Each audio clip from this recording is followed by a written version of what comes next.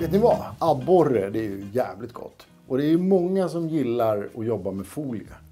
Men kanske inte riktigt vet hur man går tillväga för att få det där lilla extra. Men samtidigt ganska enkla att göra. Så därför idag så ska vi göra en folierad abborre. Väldigt mycket flash, väldigt mycket soberhet och helt enkelt fantastiskt vackert. Så då kör vi. Då behöver vi ett stycke Ticsaren-kropp.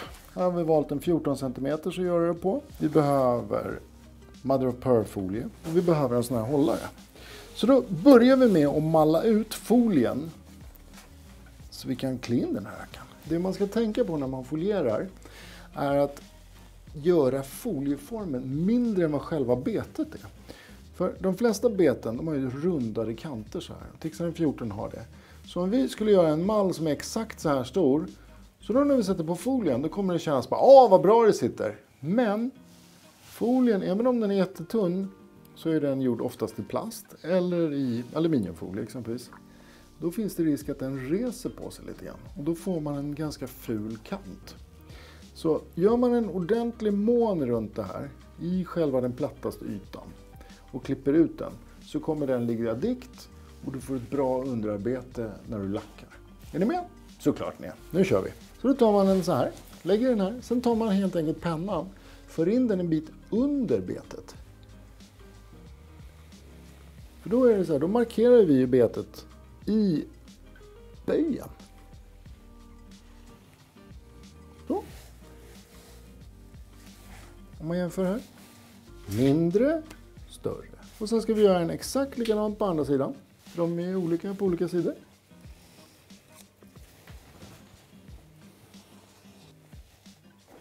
Mindre, större. Det var ingen rocket science riktigt. Så tar vi och klipper ur dem där. Då brukar jag klippa till dem lite grann från nosen, lite mera. En klar där och så tar vi den andra. Och då är det ju så här.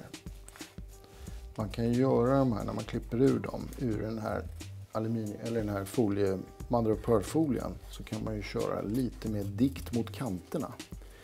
Nu valde vi att göra det här lite större så att ni skulle få se helheten av det. Det blir lite som en vikingahjälm eller en superhjältedräkt. Det som blir över här. Tar vi den här Ticsaren, så tar vi en av våra fantastiska beteshållare. Det finns ett litet trick med de här beteshållarna. Det är det att de är anpassade för olika storheter av olika beten. Exempelvis om man har den här långt ner, då behöver man ju en ögla som går ner en bit för att kunna fästa till det. Men om man då har en ganska tunn ögla som det är, då behöver man göra så här. Fäster man på den, så drar man upp den här en bit. Skoltmissel.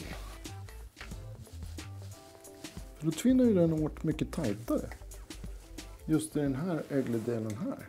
Har du den långt ner, då spänner du ut mycket. Exempelvis om du kör med stora skruvöglor som du har till beteslås. Eller till trebeten, den här, som är stor och mycket, mycket tjockare. Då kan du ju hålla den här nere. Ni ser ju dimensionen är här ner till på den här. Då kan ni ha den här längre ner. Så ju tajtare öglar ni har, eller tunnare diameter på vajen, ju högre upp flyttar ni den här. Och tvärtom. Okej? Så finns det ett annat litet hack man kan göra också. För att få den att hålla ännu bättre om man vill. Ibland är man ju så när man målar är man lite hårdhänt och man kanske har ett torkhjul som är lite hackigt. Så att när den åker ner så blir det som ett knyck så här. Då finns det en liten risk till att den här kan hoppa ur.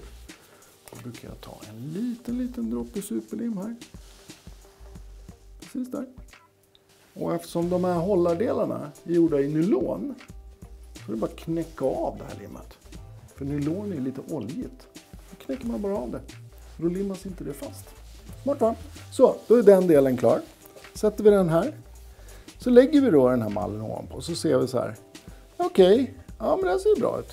Så då om ni tittar på den här toppdelen. Om vi trycker ner den så lägger vi den runt så här. Och samma sak på bakre delen. De här delarna behöver vi inte. Så då klipper vi åt den där lilla snorfen. Så. Och så gör vi samma sak på den andra delen. Snorfen, så. Sen är det så här, den här mother of pearl-folien, den är supertunn. Så den kan vara lite tricky att få på. Och när man håller på med det här så är det ganska viktigt att ha handskar på dig. För du är automatiskt fet om fingrarna även om de är nytvättade. Och epoxy och fett går inte så bra ihop med varandra. Så då kan man få fish eyes. Då blir liksom allt det här härliga underarbetet man har gjort innan blir helt förkastligt. Så nu sätter vi på oss glasögonen, går in här in the deep study. Ser du hur tunt det är? Så lägger vi den här på så här. Och så lägger vi på den ovanpå bara. Och då är det så här, vad jag gillar med folie är om det är lite feeling i det, så att det inte är för liksom statiskt. Och ni ser när jag drog, då blir det helt släppt här. Men här bak är det lite knyckligt. Jag gillar när det är lite knyckligt. Så då släpper jag bara här nu. Och så brevar ut den här med tummen. Så. Smooth. Sen tar jag en penna. Och så drar jag ut där på kanterna. Så vad som händer då är att jag verkligen tajtar till allting runt omkring. Sen sticker jag hål på det här lufthålet. För på Ticsaren exempelvis då är det ju förgjorda hål. Om jag inte sticker hål på det här, då finns det risk att det blir som en luftbubbla. Det reser upp sig lite grann kring betet. Så blir det en liten kant här. De här kanterna gör ingenting. För vi kommer ju måla över det här sen. Så, första sidan klar. Tar vi den andra. Och så bara för vi det framåt sådär. Sticker vi hål på ögat här. Bom, bom, bom, bom, bom. Där. Tar vi en penna. Smetar vi ut åt sidorna här. Då var själva folieringen klar. Vad vi ska göra nu är att lacka det här med epoxy. Och så låter vi det torka. Sen målar vi den. Okej, nu har vi då folierat den här Ticsaren med den här mother of pearl folien. Det är en otroligt härligt skimmer i den. Nu ska vi lacka den med epoxy. Nu kör vi CVS goa epoxy. Och då är det viktigt att man tar samma delar. 50-50 volym. Eller ska man väga dem, då är det lite olika vikt på dem. Chopstick. Superbra grej att blanda lack med. Häller vi ner den här, ena delen här. Då är det ju viktigt att ni använder skyddsmaterial när ni gör det här. Som en bra mask, bra handskar och sånt. Jag kan inte riktigt ta mask här för då kan jag inte stå och prata med. Kommer ni inte höra ett ord låter så. Oj, vänta. I vanliga fall använder bra mask med bra filter. Viktigt. Så, har vi den delen där. Så tar vi nästa del. Och det är så, allt sånt här jobb som ni lägger lite extra tid på. Det vill säga grundarbete och sådana saker kommer ge er bättre resultat i slutändan. Och ni kommer få en målning och ett bete som ni är nöjda med. Så ta lite mer tid. Jag vet att man kan vara så här superivrig och bara nu ska vi göra klart här. Och då slutar det ibland med att man bara fan, gjorde jag inte det här ordentligt. Och man har luftbubblor och missat någon målning och missat lite lackning och skit. Så då får man lägga ett dygn till på att hålla på med grejerna. Men blandar vi det här ordentligt. Vi ser hur mjölken den blir där. Och det är liksom den kemiska reaktionen som blir när vi blandar de här två. Plus att vi rör in lite luft i det här. Och luft när det kommer i små bubblor blir mjölkigt. Men det är viktigt att få det bra blandat och bra arbete. Tar vi den där, låter den stå där lite grann så får luften stiga upp till ytan. Och medan vi gör det, då ska vi göra ett litet hack. Folie och sådana saker kan innehålla lite fett. Så vi ska torka av den här med lite sprit. Isopropanol. Superbra. Ta bort fettet. Universalmedel till att göra rent saker, göra rent i airbrush, göra sprutor, silikon och så vidare och så vidare. Tar vi lite av den här isopropanolen. Bara torkar vi av det här foliet här. Vi kollar här nu. Nu börjar bubblorna stiga till ytan här. Tar vi betesbyggarens bästa vän, gasolbrännaren.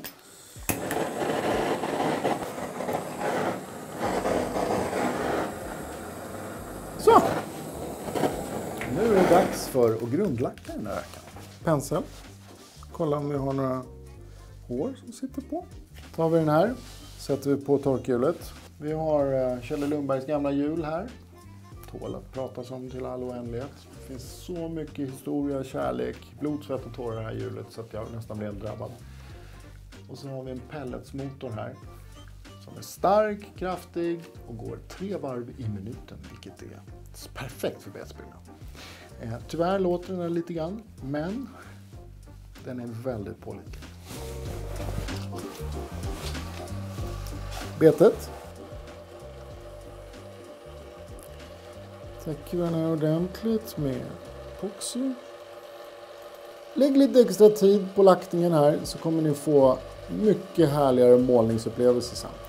Sen ser ni här, det är ganska tajt här emellan. Dra gärna med penseln lite extra så ni får bort det där överflödiga här. Och det som fastnar på hållaren här, det är bara att bryta loss den. För den här är gjord i nylon och epoxy sticker inte ordentligt på det liksom. Så, grundarbetet kvar. Nu sätter vi den här hjulet. Så får den gå och snurra här. Spred vi ut det lite grann där. Så nu har vi då täckt den här.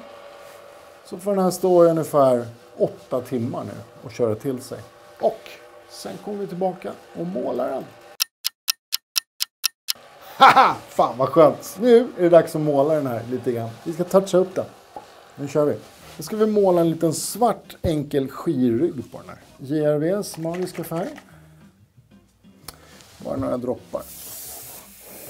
Då bara gör vi en liten enkel touch här på ryggen. Så nu ska vi bara låta den där torka in lite grann lite snabbt.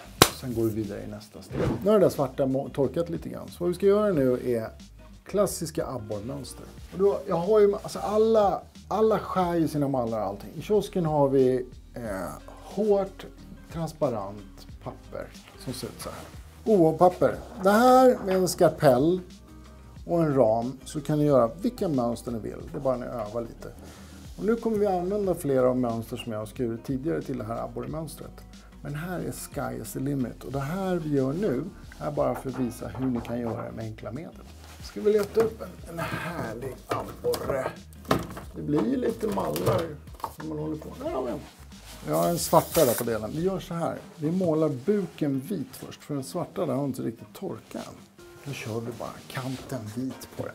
Det blir bra. Så kan vi gå över på det svarta sen direkt efteråt. Ibland blir det inte alltid som man har tänkt. Så tar vi JVR svita. Det vi ska göra nu. Om ni kollar på det här så ser ni att det är en liten kant här. Den där kanten ska vi ta bort så att den inte syns.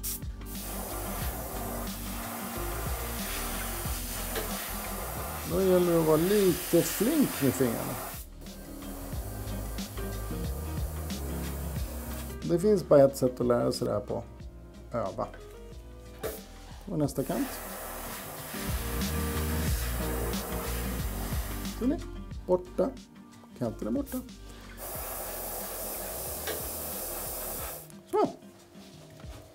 Sätter vi den här för att stå där och mysa. Gör vi rent sprutan så länge.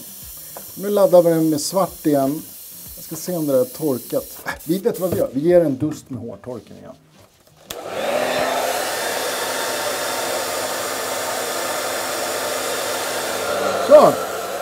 Så har vi JVRs svarta. Så har vi den här mallen. Och då, jag vet inte om ni har tänkt på det, men ibland har abborrar liksom en sån där utskruvning på sina fjäll. Eller på sina stripes så att säga. Vi tar och fäster den här. Jag ska bara tänka en sekund. Ja, jag fäster den så.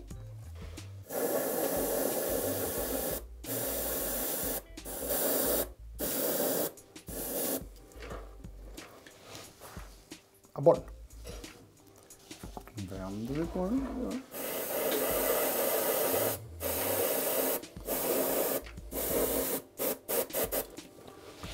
Så. Nu har vi då gjort abborrmönstren. Och ser ni, vi har inte målat grönt någonstans på den här. Utan det gröna kommer av det svarta som går ihop med mother of pearl. Då blir det grönt. Coolt va? Nu ska vi ta och göra lite guldfjäll här. Gör vi rent den här. Right, ska vi köra guldfjäll. Då kör vi Hobbynox guld, för den tycker jag är kraftig och lite gulguldigare. Det passar väldigt bra till det här, till abborren. Och då kan man ju, jag gillar när det blir lite osymmetriskt. Så jag gillar att sätta, vissa de gör så här att de vill ha exakt guld i de här fjällen eller utanpå eller transparent eller så vidare. Vissa vill bara ha det svarta, att man har fjäll bakom och så vidare och så vidare. Jag gillar när det blir lite blurrigt och osymmetriskt. Då tar jag tar den här ramen med det här fjällmönstret och bara fäster den rakt över så här. Sen lägger jag energin på att bara måla på den här stripen. Delvis vad som händer då är att det här gröna mother of pearl-folien kommer poppa fram lite mer än om jag skulle exempelvis täcka hela den här med guldfjäll. Och det här lilla skira som är här nu, det blir väldigt poppigt. Då blir det osymmetriskt och lite naturligt som, alltså om ni tittar på abborren exempelvis, det finns ju inte en abborre som är lik den andra utan alla ser lite olika ut. Och här blir det ett väldigt personligt mönster på fjällen igen. Men istället för att det blir statiskt om man målar det svarta direkt på fjällen ovanpå, då blir det väldigt statiskt på fisken. Men det är en smaksak, jag gillar det.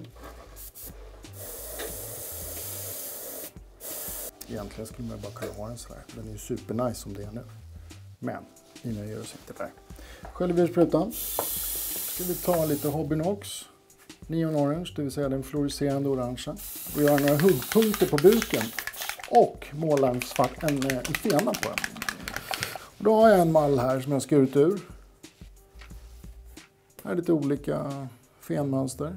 Här är en variant där jag skurit och så har jag lagt nylontråd emellan. Här vill jag på mycket mer. Då får man en sån här fenstrålar direkt på. Men vi ska köra en plain. Så vi ska köra en fena som vi highlightar med svart sen. Så då gör vi så här. Tar vi den neonorangea. Så fäster vi fenan här. Lite framför den där.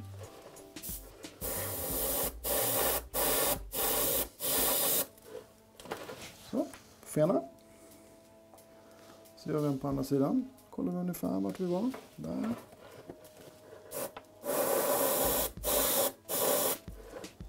Så, fena. Sen gör vi en huggpunkt eller en haka på den här. Så. Och så vill jag ha lite grann där bak också. Så att det blinkar lite fint i vattnet. Så.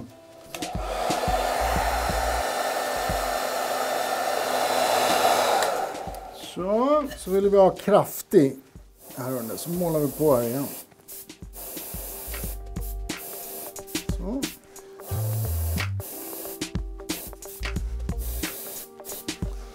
Så tar vi och kör lite hårtork igen.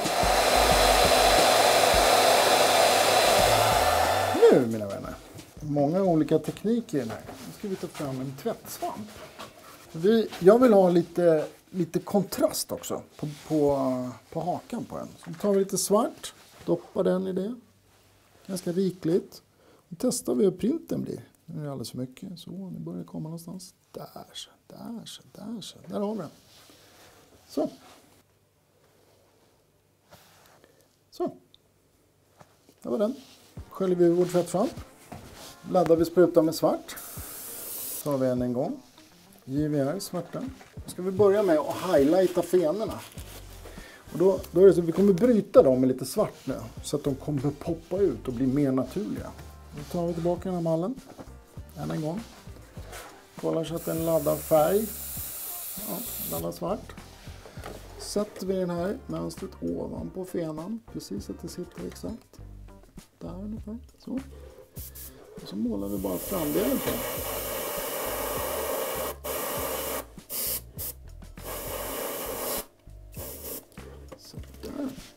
Där har vi highlightat fenan. Så gör vi samma sak på den andra. Där har vi highlightat den andra fenan. Sen ska vi då måla old school. Inga gälbågar eller någonting utan vi målar huvudet svart på den här.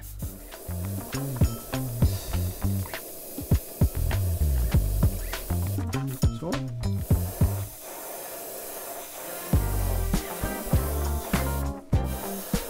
Det är då väldigt gammaldags sätt att måla på som jänkarna målade på länge. Man tryckte fram huvudet, fjällen, allting pushade på det så att det blir väldigt naturligt. Liksom. Med små enkla medel. Vi kan göra lite mer svart här så att det poppar på. Så målar vi ryggen svart och så gör vi samma sak på andra sidan. Täcker över det här.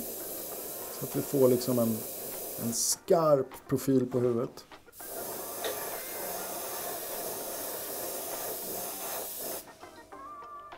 Där kommer abborren fram. Täcker vi hela ryggen. Där har vi den.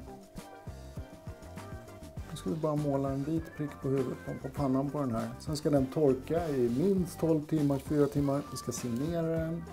Vi ska även sätta på hemmamålade clear eyes. Lite av mitt signum. Sen ska den få torka i minst 12 timmar, gärna 24. Så att färgen är helt genomtorr.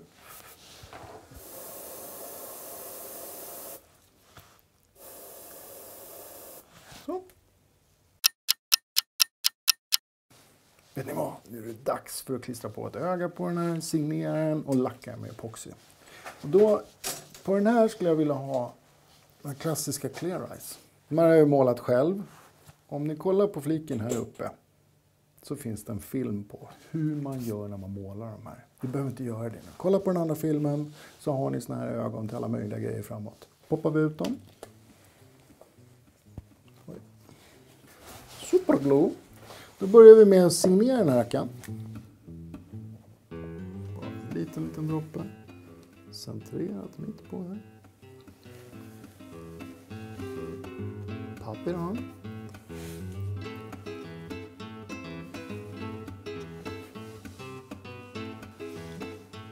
Så får det där limmet torka. Signaturen torka. Och så lackar vi igen. Det här kommer bli så jäkla bra. Oj, oj, oj. Torkhjulet är igång. Vi ska ge liv till den här magiska lilla abborren. Börja med 1 lager lack och 2 lager lack. 2 lager lack totalt. En lite blandad C och V här. 50-50. Superbra. Nu ska vi väcka liv i den här rackaren.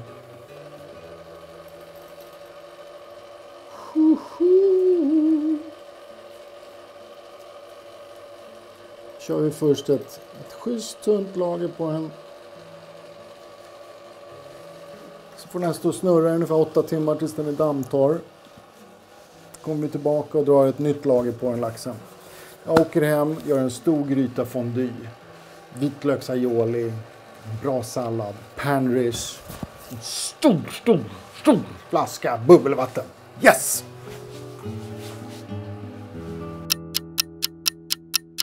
Alltså jag är fortfarande mätt efter den här superfonduen alltså.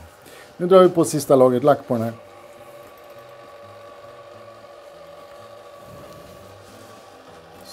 Så vi bara ge den en liten touch med brännaren för att få bort de sista bubblorna. Så får vi låta den här torka i ungefär 12, 13, 14, 24 timmar. Så kan vi fiska med den, ta hem den, sätta på krokar, borra ur röglerna. Sen är det färdigt.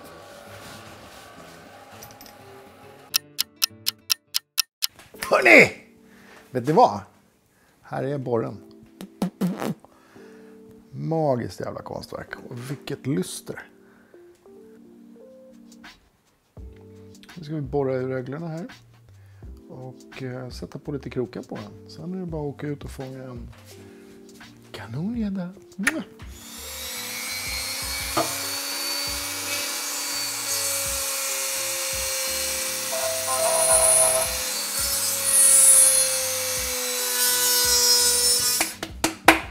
Vilket djup det blir i en sån här. Och det är liksom flashen som glimrar i bakgrunden. Då tar vi några av våra här sköna Pro Horizon-krokarna till den här 14 cm Ticsaren upp, tycker jag storlek 2.0 passar bra för den. Det är ganska köttigt liksom. Nu ser jag krokkapen blir perfekt. Lite utanför. En liten juvel. I mörkret. Här har ni den. Flashy Perch. Eller ja, folieborre. Mother of pearl folie på en Ticsare. Och det som är intressant med den här är att vi har bara använt 3 stycken färger och en pearl. Vi har använt fluorange, vit, svart och sen pearl guld. Och då blir det så här magisk färg. Prova att göra en sån här. Prova att leka lite med de här folierna på det viset. Ni kommer bli förvånade hur otroligt enkelt och elegant det blir. Nu sticker jag och fångar en stor gädda imorgon för ikväll.